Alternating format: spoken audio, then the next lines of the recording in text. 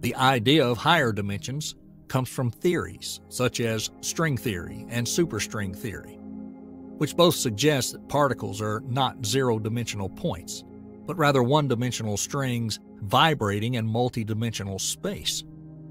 These theories suggest the existence of up to 10 or 11 dimensions, which may help resolve inconsistencies between quantum mechanics and general relativity.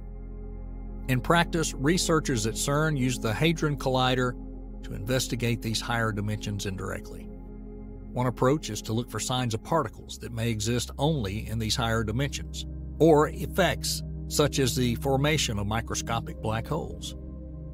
The search for extra dimensions is not just a quest for knowledge about the fabric of space.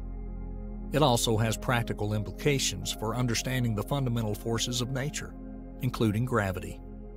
If extra dimensions do exist, they may explain why gravity is much weaker than other fundamental forces.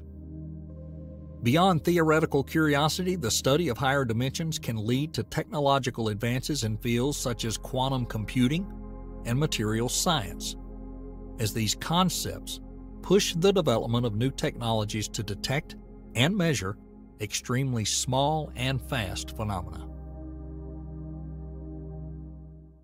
As we delve deeper into the uncharted frontiers of particle physics, a new CERN initiative, the Search for Hidden Particles Project, or SHIP, is poised to revolutionize our understanding of the cosmos.